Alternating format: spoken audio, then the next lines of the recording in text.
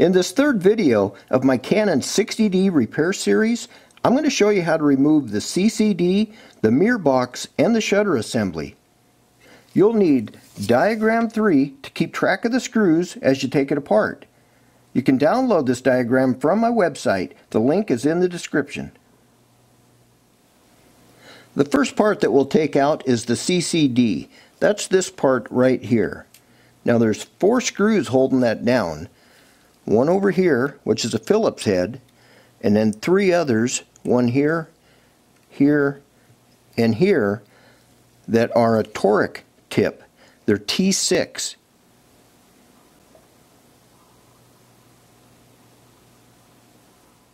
We'll start by taking out the Phillips head screw first.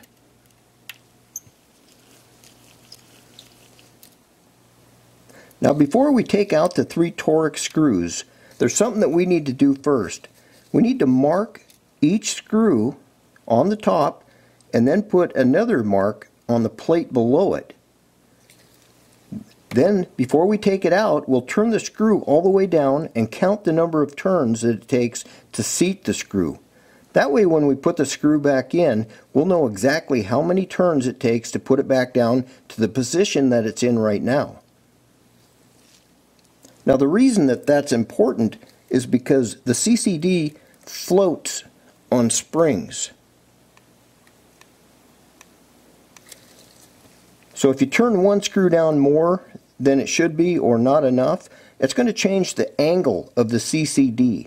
So we want to make sure that we get all 3 screws back in the exact same position.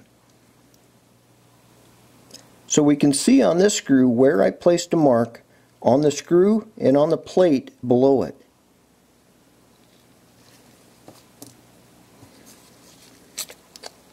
Then we'll turn the screw clockwise so that it's seated all the way down, and we'll count how many turns it takes.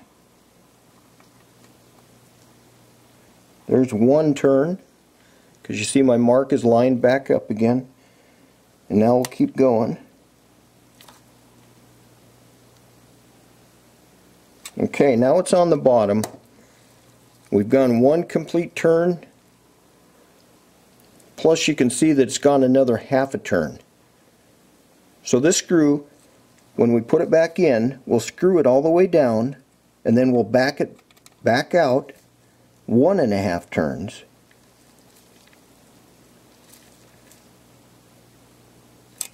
And it'll be right back where it started. Be sure to write down the number of turns for each screw on the diagram itself. That way you know exactly what each one will take.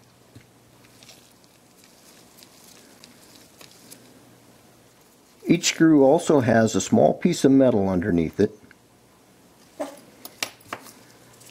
We'll take it off and then just place it with the screw on the diagram.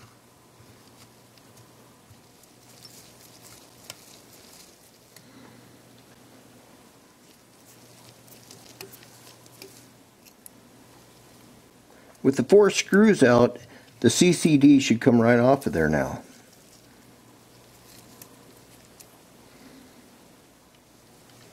And with the CCD off, now you can see the 3 springs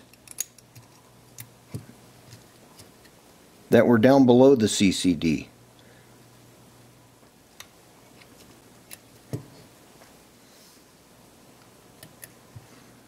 The next part that we'll take off is the mirror box. The mirror box includes the eyepiece assembly all the way down through the front here, where you can see the mirror inside. Now there's 7 screws that hold this on. 1 here, 1 over here, which actually is just holding down a flat ribbon cable. 1 up on top, and then 4 on the back. Here, here, here, and here. We'll start by removing the screws on the front.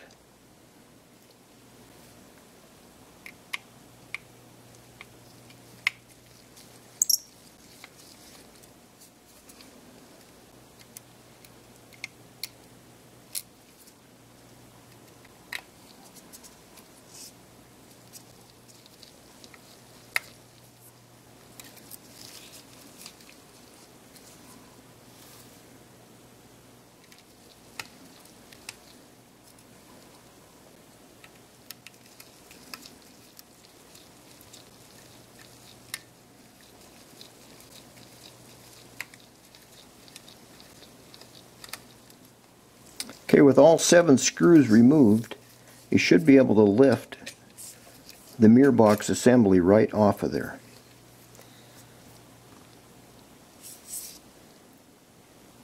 With the mirror box off the main camera frame, we have access to the shutter assembly. That's this piece right here.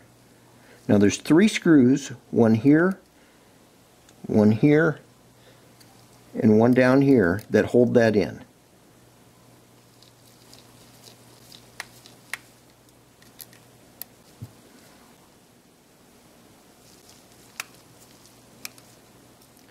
With the 3 screws out, you can lift the entire unit off. Now what you'll have to do is lift and then slightly turn it at an angle to allow it to come out.